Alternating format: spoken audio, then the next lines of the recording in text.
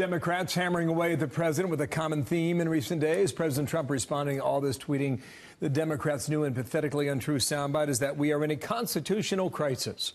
But we've had a giant scam perpetrated upon our nation, a witch hunt, a treasonous hoax.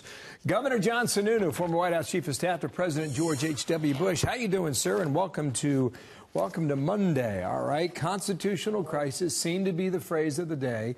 Go ahead and react to that. Yeah, there's two perspectives on this issue of constitutional, so-called constitutional crisis. One is the factual basis of it, and it's really the most important part. What Nadler and the Democrats wanted Barr to do was to break the law and send them parts of the redacted Mueller report that are against the law for Barr to send to them. And they are using the threat of contempt to try and blackmail them into sending something that would break the law. You have to be really dumb.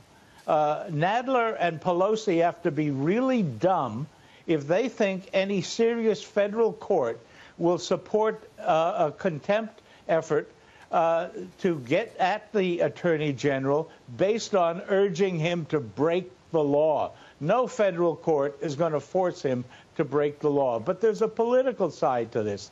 And I think the president and the Republicans are making a mistake if they think the right response to this phony constitutional crisis call is to just talk about the economy. I think they should be focusing on the fact that the Democrats are trying to make somebody break the law.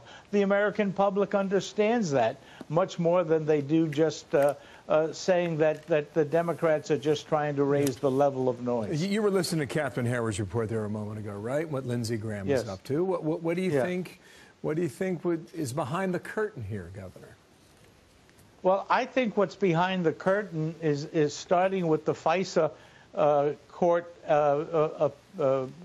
documentation that was sent there, is that the FBI really was politically motivated, and there are people there guilty of violations of the guidelines to the FISA court, and there are some folks that say that that's actually breaking the law and is a serious breaking of the law. So I think there are people that are in real trouble, and I think Graham and Grassley and others in the Republican side are going to pursue this very, very intensely. Yeah. Do you think when Bill Barr took this job that he thought he could become the target, as he has? Oh, I think Bill Barr has been around Washington long enough to know that he better take advantage of his thick skin in this job. Bill Barr is smart. Bill Barr's been around a long time.